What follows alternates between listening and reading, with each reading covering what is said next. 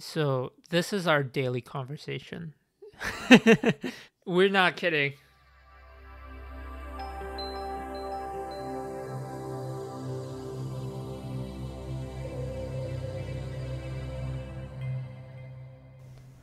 Welcome back to MidnightO2 Season 2, Episode 11. This is your host, Amy. How was your day? I hope everything went well because today I have a special guest on my episode. And his name is James Choi. For those who know, he is my boyfriend, but I have him on the show today to talk about something a little bit nerdy with me. So he is a PhD student at the University of Washington studying physics. And sometimes we have interesting conversations about science, about the world. And I thought it would be cool to have him on the show to talk about it with me. So, hello, James. Hello, my name is James Choi. As Amy said, I'm pursuing PhD in the University of Washington, and I'm studying physics. So yeah, thanks for having me. Yeah, so a lot of people ask me, how do we even communicate? I study something completely different from how you study, and we have totally different views in the world, and we think really differently, and we work differently too. So when we went to school together, we have different ways of studying and thinking, and we somehow ended up together, but that's a side story. The important part today is I wanted to talk to you about what science means and what you think about literature at the same time. And I'm going to tell you how I think about science. I think some of my viewers are not scientists, and science and math to a lot of people they're just school subjects. And I wanted you to introduce how they could be applied in daily life to my audiences. Yeah, I've often seen those memes where it's like, oh, in high school I learned quadratic formula, and like, I've I've never used that in my entire life other than high school. Why did we learn it? Blah blah blah. Right? You Mm-hmm. have you seen those kind of Yeah, memes? yeah, yeah, yeah. Yeah, I do relate, and I think to a certain extent it's true that like the things you learn in high school, a lot of times you're not going to be using that directly. But I think more important than just the content of what you're studying is the process of learning those.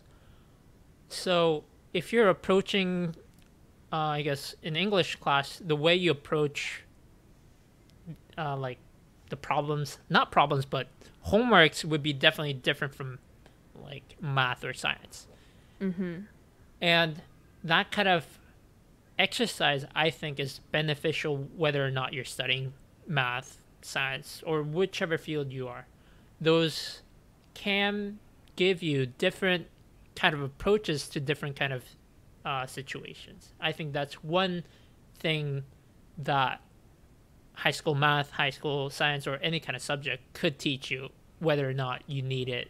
You Mm-hmm. need the actual information. Um, and So, yeah, go on. I guess that's mostly, I guess, in high school. I think that's what I would argue when people say that's useless.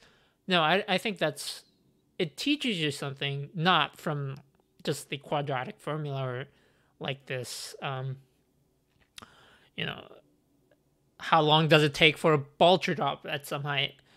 But it's like the mindset, the ability to think in certain ways so that you can solve those problems is, I think, what is crucial in our can be crucial in our daily life. I see. Because a lot of times, just like you said, we have different ways of doing the homework as well as the assignments and tests. And sometimes in English class, we are often given topics and we write essays. Or in college, we have timed essay and you are given a topic and you're supposed to write for like the 2-3 hours on 4 books, trying to form like a thesis, everything in a short amount of time. And I think it uses different part of someone's brain when it Mhm. comes to, writing class compared to science class. It also opens up more area you can explore, I think. Like whether or not you're you're probably, if you're already settled in something like English, for example, you're less likely to just transition into like the field of science. But if you have some kind of previous knowledge of what you learned in high school, for example, I think there are things you can refer back and just incorporate into your literature as well. Um, So so if a student asks you why do we need to study? Why do we need to learn science and math? What are you going to say? so I would say it's not just about the content itself. It's also about you being in the process of learning these. I think that's crucial. Number one, and not number one, but I think there's also some things that science can teach you. For example, is critical thinking. I think that can be applied in general in a lot of cases, especially in our world where there's a lot of news going on. And I think science can teach you to be a little bit more critical about what, I guess, what the media says. And you can perhaps make a better judgment because you have a better, or you've thought more critically about what people are saying or what the media is saying. One of my professor would say along his like during his lecture, he would say things like we're studying like quantum mechanics, for example, and he's like out of nowhere he would say, so the next time you're stranded in the desert island, you can solve this equation using the scattering equation for this two particle collision and blah blah blah blah. It's just kind of funny, like I don't know. I don't think I got that. It's okay. It's basically saying like, oh, it's he's making it sound as it's like same thing as a meme, like, oh, like why did I learn this like quadratic Okay. formula, but it's like equivalent in the higher the level in physics. It's you can think of it that way. Not quite, Right. but something like that. Honestly, we're often seen as the nerdy couple among our friends, among my friends too. You know, they think we talk about the weirdest things ever. Yeah, I Just think we so do. just to be clear, we don't talk about science or literature explicitly. We don't because We if we go never do into that. too much details about it, then there will be a problem. Yeah, it's either one of us would Relationship be crisis. either one of us would be very bored in the process and be like, "What?" Oh, Yeah. So, for example, if I go into Shakespeare this, Shakespeare that, James will be like, "No, can you not?" I don't even Like say probably no. the Can you only not? I thing just you like know. zone out. I just walk away probably. Yeah, the only thing you know about literature is the line like "to be or not to be," and more of that than you can't go on. To be or not to be, that is the question. Yeah. Whether 'tis nobler in the mind to suffer the Okay. slings and arrows. Okay. Got it. You got it. So honestly, I think it's important because I do think that it's nice to have someone to explain scientific theories when you want to know. So whenever we go to like zoos or aquariums, different places, and I would ask James like, "How does this work? Can you explain?" And then James would be in this scientific mode, go on and on and on for like the next like 20 minutes. And I'll be like, oh, why did I ask him? Why did I start? So that often happens. She lost me like 2 seconds into me talking probably. Yeah, and I always say, yeah, I understand, but actually I don't, because that's how we could end the topic. But anyways, I wanted you to share with my audiences how could they study science after they graduated from college or from high school. For example, like where could they find resources or places in which they could learn more about science if they're interested? So, learning science, I feel like that's some. It sounds as if that's like some kind of requires education or something like that. But I think you can get a lot of information through modern media. YouTube is, I think, a great source. It's definitely not perfect. You're not going to get perfect. You're not going to learn perfectly. But YouTube, there's a lot of good channels that are dedicated into these like scientific ideas or scientific research, and they do a pretty good job in making it viewer friendly for those who aren't in the field. So I think that's a good point to start. And then there's also other medias that are really like more specific. There's even like MIT. I don't know if it's MIT, but there's like college lectures within YouTube that you could probably find if you really tried to look for it. So, Is there a channel that you recommend, like the name of it? oh, in general, I think SciShow is a pretty good channel for. How do you spell it? I think it's just SCI show. Okay. And it's short. It's not. It's usually not over 10 minutes each video, and it gives you like random things about like random facts and a little bit more detail about those, like about animals, about some kind of research study, a lot of things. And I think that's a pretty good place to get yourself interested in these kind of topics.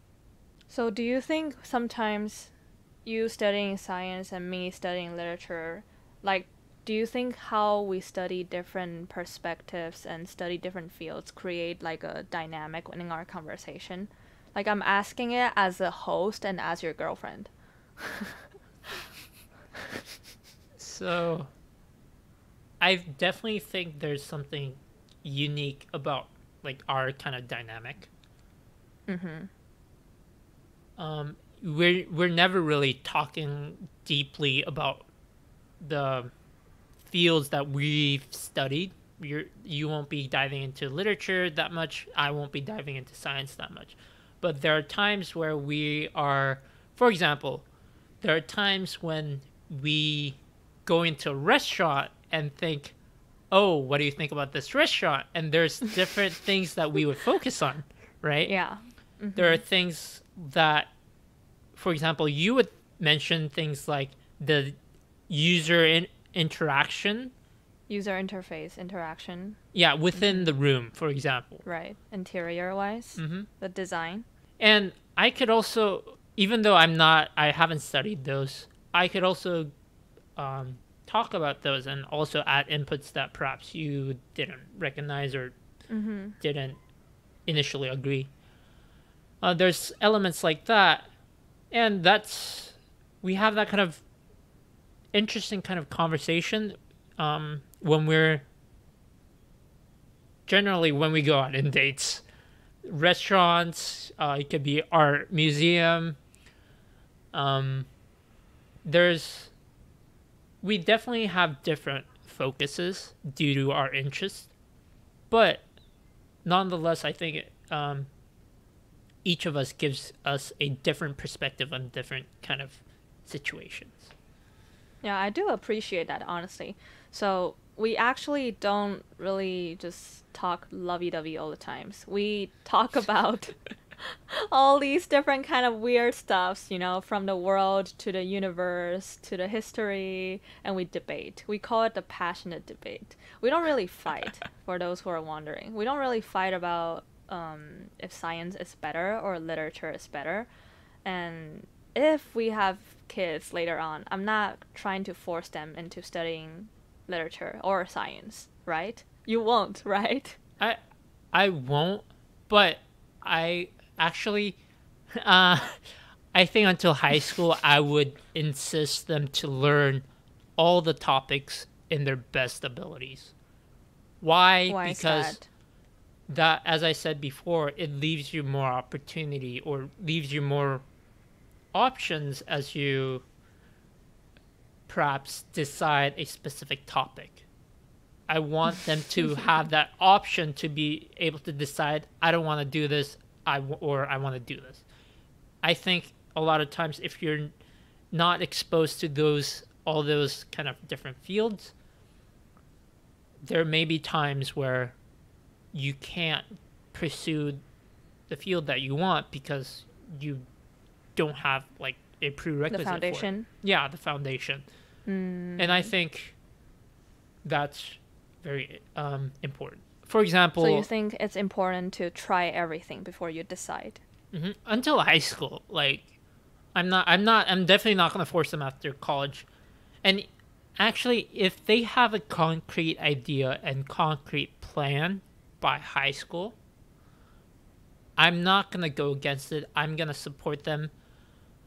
I'm not going to particularly like force them to study some kind of topic. But otherwise, which is very likely, until high school, you don't have any ideas. Even by the time you go into college, you don't have much idea as to what you really want to study. That seems to be common. And so I want them to be able to choose the option of what they want to study. And for that, they need to know the options. But you've only looked at physics since the very beginning. Yes, right? Yes, I've pretty much been only looking at physics. But I guess this is the segue into why is literature important in people who are studying science as well. When you're writing applications, you need to write. When you're writing research paper, you need to write. When you're reading paper, you need to be able to read and think about what's the main point, what's the process here, and those are very important.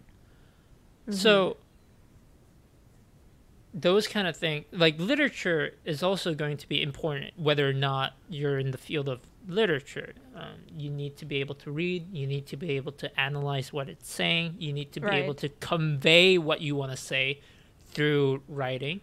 And those I've learned through high school, and I've learned in college, and like not so great, but I still am grateful I've learned those, the very basics, so I can still use those. And you've helped me a lot as well in my process in terms of editing essays and understanding a topic. Yes. Summarizing a book, understanding a thesis. I think the importance of literature is realized often too late. A lot of my close friends, they don't understand the importance of writing and reading until later on in life. And when they try to apply for a job, no matter if it's resume to grad school paper applications or interview papers, cover letters, and then they would come ask for my help. They would say, oh, I didn't think that, important skills, like these skills are important when it comes to applying for a job. It's just, it doesn't end when school ends. Let's put it that way. Yeah. Yeah. Really, I think we're both the type to keep on learning, no matter if it's in our field or not. Yeah. I have a question for you. What is it? So, I guess I mentioned like previously, like, we talk about different things in our relationship. We kind of have different kind of aspects. Do you have any concrete example? I just couldn't think one out of my head. So do you have any specific concrete examples of what? Of us contributing different ideas into a specific topic?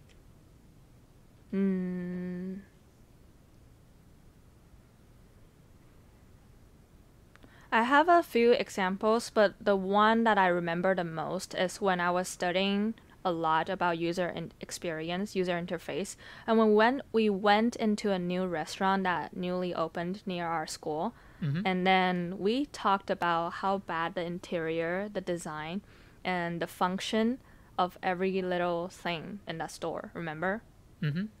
That's the only thing I could think of at this moment. But when it comes to conversation, I think a lot of times we talk about moral values as well as how scientists would often view things. And I think it's different from how writers and humanities people would view things. Like in science, you value I think you would give like a hypothesis. Is that how you say it?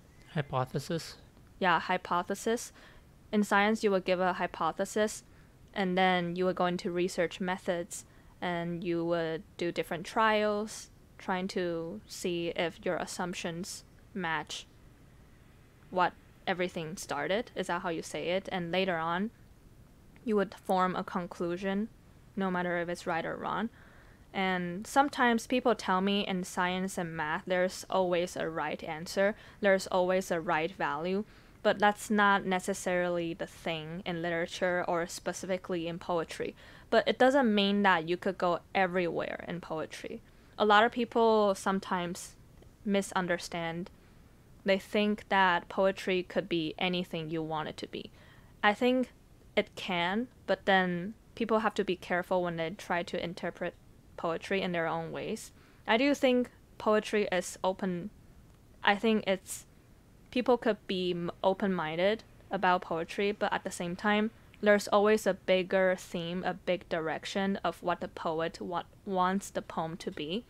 But a lot of times, people don't see that, and they would think in science and math there is always a right answer. That's why a lot of them like science, math, think those are more logical than humanities and literature.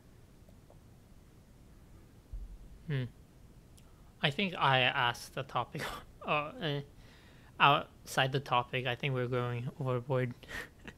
No, like I think this is important conversation for a lot of people. Yeah, because a lot of people think poetry, English, music, you could just feel it, and if you feel right about it, then that's the meaning. That's why a lot of people also find poetry difficult to interpret. When we were in high school, middle school, your English teachers probably asked you to annotate this, annotate that. But a lot of students don't know what to annotate. They don't know what to write. They don't know how to think, because I feel like, first of all, people think differently, and sometimes a guidance is important when it comes to teaching English. Yeah. Yeah. There's no like right or wrong formula, but doesn't mean that you could go anywhere. I think I agree with you. So I also want to ask you for more examples on why science is important in our daily lives. I think I kind of shifted the topic a little bit.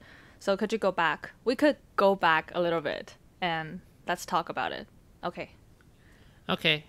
So as I'm teaching, I TA for the physics class in the University of Washington, and so I grade labs, for example, and oftentimes I see some students just ignoring their data despite the data not fitting what they expect. They just leave it. Why? Is that even legal? This is a class. I know, but like, what is the professor going to say? Well, I take them points off for those. Oh, obviously, okay. I would take points off. Okay. I'm not saying that they don't recognize that it's wrong or something like that. I mean, they sometimes are, but they also just leave it there. Leave it just there and no questions asked beyond that.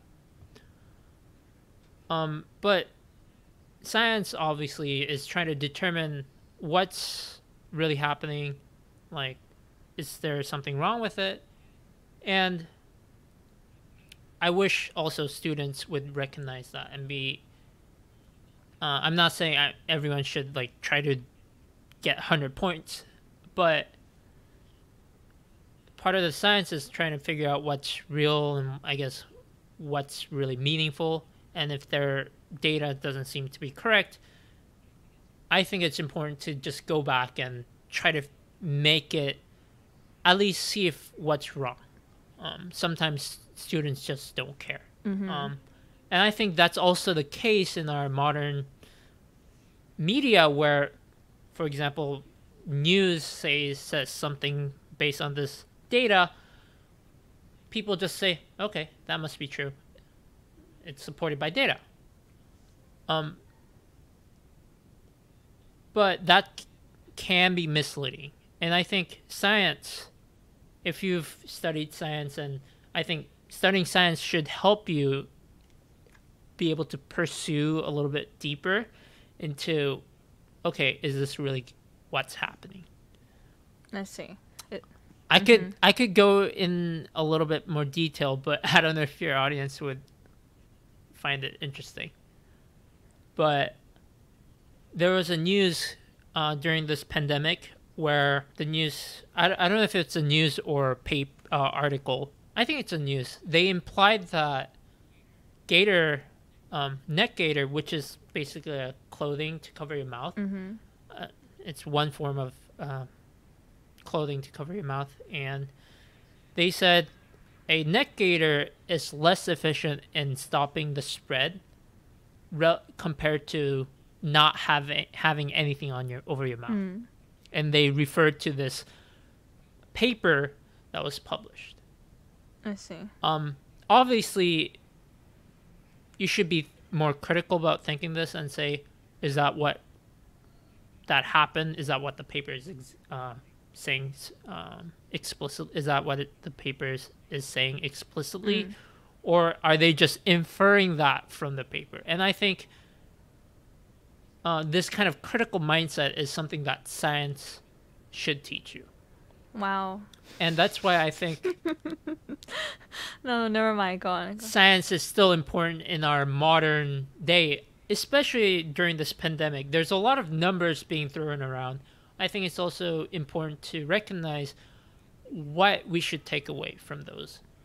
Are those numbers valid? Are those numbers what they claim to be? Are those numbers mean significance? Or are they just, those kind of things are something that science can teach you, like being able to critically think about those, I think is important in this day when there's so many things being thrown around in media. So, do you think it's hard being a scientist in today's world? I think for the name just being a scientist, I think it's really amazing to be a scientist at this time. Because we've broadened our knowledge so much, there's even so much more things that we could try doing.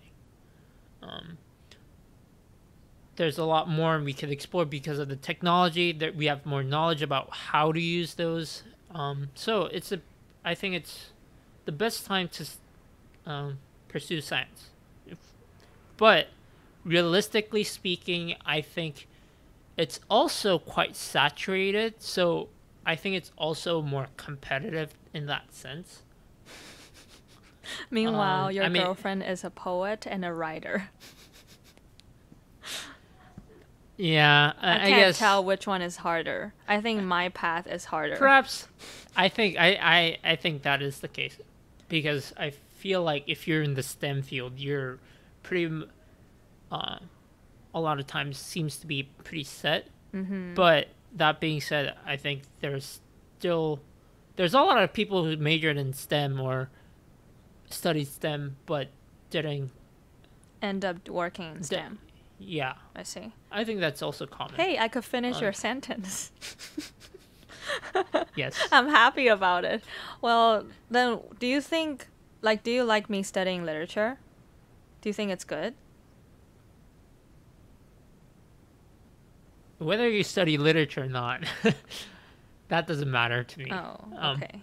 Well, I think it's Amy that I'm dating, not A. Okay. Let's keep this professional. But, let's keep this professional.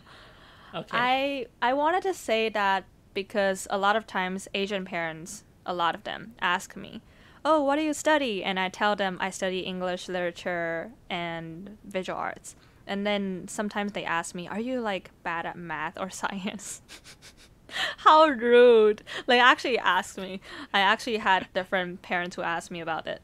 But then when it comes to other people who are not Asian parents, they're like, "Wow, you're talented. You get to write. You know how to design. Those are, talents. You should keep working on it." Just sad. But I'm not bad at math. I love math. I actually like calculus quite a bit.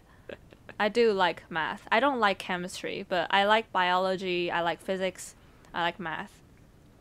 There's some input I would like to give is that I think higher education is kind of glorified, especially the STEM field is quite glorified in our modern society. Yeah, why is that even the Um, case? I don't know, but um, I'm in the field of science. I'm studying physics. I'm pursuing PhD. I'm like the example of someone who's I get benefited from this like um, glorified STEM fields. Right. But I would just like to say that I really appreciate Amy being able to write because or I can't write like Amy does in a million years. Like I cannot convey my feelings into writing when I'm writing my essays. These are really hard for me, and I really appreciate Amy being around to help me out. And Aw. I really feel the importance of these writing skills or this kind of putting thoughts into words The are process. very hard for me. And because of that, I think I'm able to really um, appreciate like literature. I don't know if that's Creative appreciate is the writing, correct like term, writing in general. but yeah, it's something that I can't accomplish in a million years, but it's so important. I think it's really important. Like nobody's gonna come inside my head and be like, "Oh, that's what he thinks." Good. Yeah. I need to be the one writing those down, and those are the times when I think, "Wow, I really need to know these kind of skills," and therefore, literature is really important.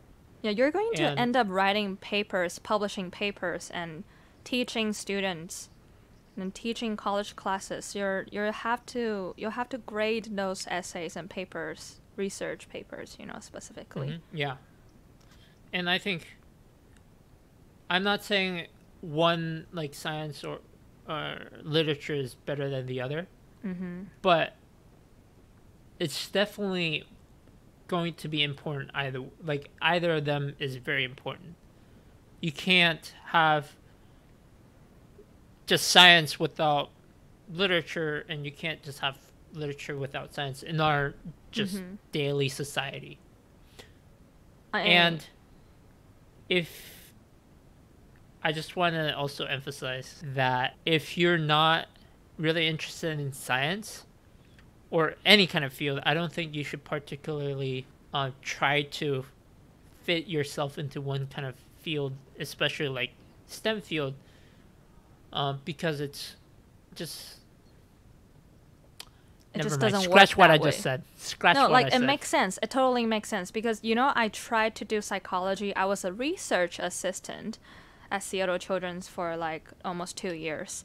And I realized I didn't want to work with data. I was working in a lab. I was the only non-major psychology student, They were asking me why I was there.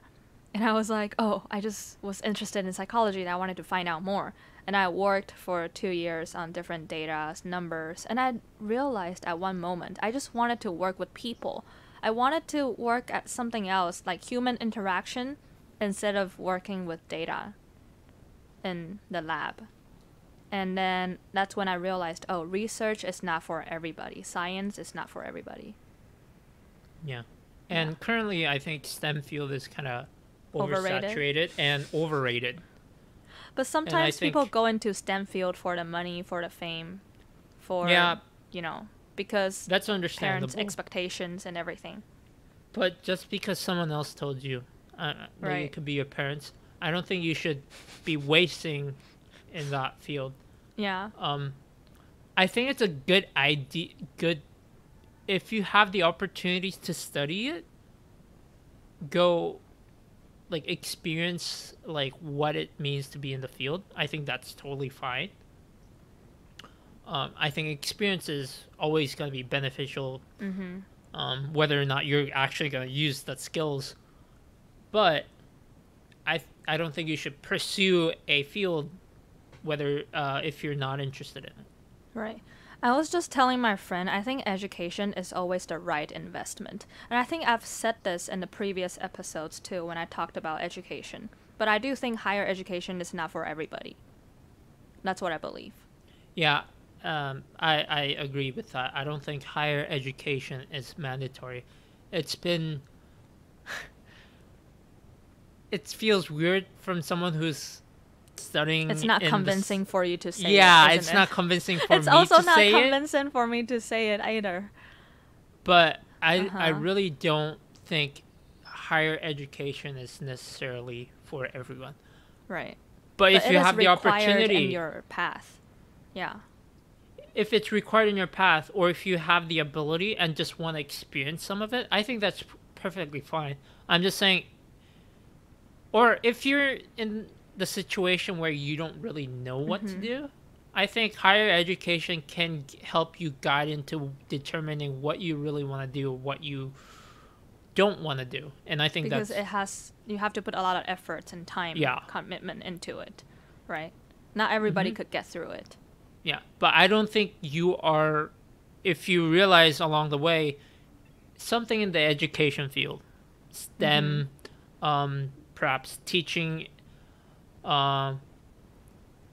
if you don't require those degrees, I think it's perfectly fine for you to drop out of college.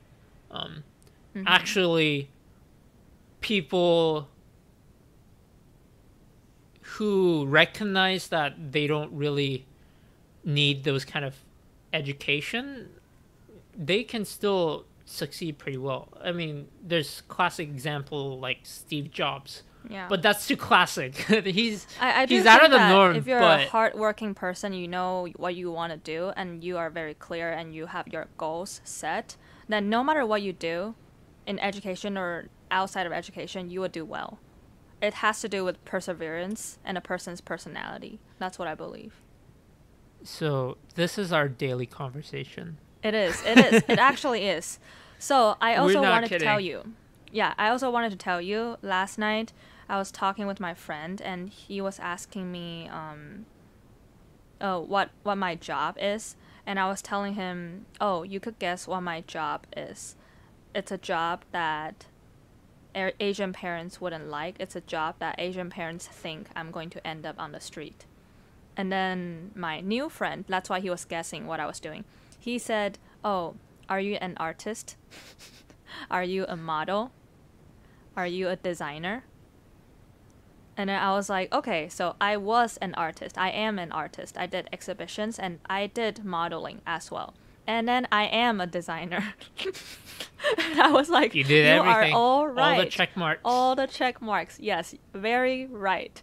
And he was like, what else? And I was like, you're missing the big part. I'm an author. I'm a writer. He was like, whoa. And I was like, right? Parents think I'm going to end up on the street. Yeah. Working on it. I think the classic example of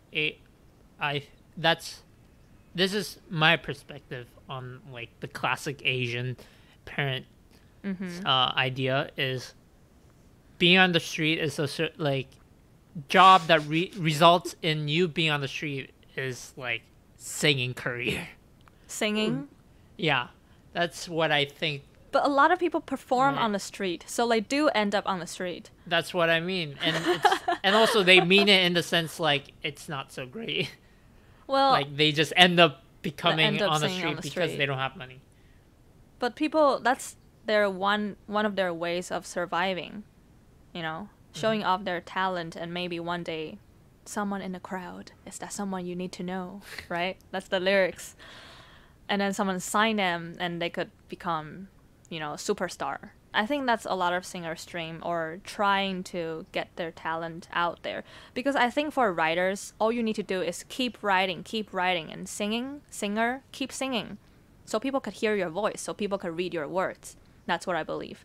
And for scientists, I think you just do your research. And one day, maybe you'll find out how to make a dinosaur. How to, what am I saying? How to, do crazy things. and the world would be like, whoa. But I believe people who really love what they do, they don't do it for the fame. They don't do it for the money. They do it because that's where their soul belongs to. Thanks for coming to my TED Talk. I think we might have to change this podcast to Amy and James conversation. Daily conversation. What do we talk about? Yeah, what do we talk about? Featuring honestly? my boyfriend. Yeah. That's honestly, I think it's important though. We have a cool combination. I think you have enough knowledge and science to debate with me about what's wrong, what's not right. Right? Question mark. So to recap, I don't know if that. We told audiences today what we think about literature and science, and we think both are very important. And you also mentioned that math and science are still important outside of school. It could be applied in daily life. And what could you? Is there like a last sentence you want to summarize, or just encourage audiences or students, young adults, when they try to pursue in science? Yeah. So if you're in, for example, high school, I know a lot of times you're doing things like you don't want to do. This is also the case in college as well, but it's not to that extent. But either case, just having that kind of experience, having that kind of knowledge is never going to hurt you. And so I would say just try your best. You may not end up getting the best scores or something, but you're still gonna get some tricks out of it. You're still gonna learn something out of it, and it may be actually useful, like directly applicable along your life. So try your best, and don't be hung up by how bad you do, for example. So yeah, that's what I would say. Yes. I think for young writers, just keep writing. I've said this 1,000 times already. Keep writing and submit your writings to journalism, to different publishing places. That's one way I would do it. Yeah. Okay. So we've talked a lot today. What do you think? It's pretty good. I think we went tangent. You get it? Math. No, not funny. This is my kind of joke that okay. Amy started to just accept. I have to accept. Over time. What am I gonna do? Okay. Well, thanks for having me. Yeah. I hope I didn't bore the viewers or listeners. I hope you didn't ruin the show. We'll see what the audience's reaction are. Okay. Okay. Okay. Want to say goodnight to my audience? No audience has done that. Have they? Yeah, they have. Okay. Well, good night, guys, and please continue to listen to Amy's MidnightO2. That's mine. I gave the title for that. You gave the O2 only. Let's be clear. That's like more than half. Hey, no, I was like a midnight oxygen, and you said, why don't you just name it O2? Well, fine. Well, good night, guys. Good night, everyone. Bye-bye. And thanks again for tuning into MidnightO2. For more information, and if you want to follow me, see the newest update, please go on ahcpoetry on Instagram. And I will see you next week. Bye-bye.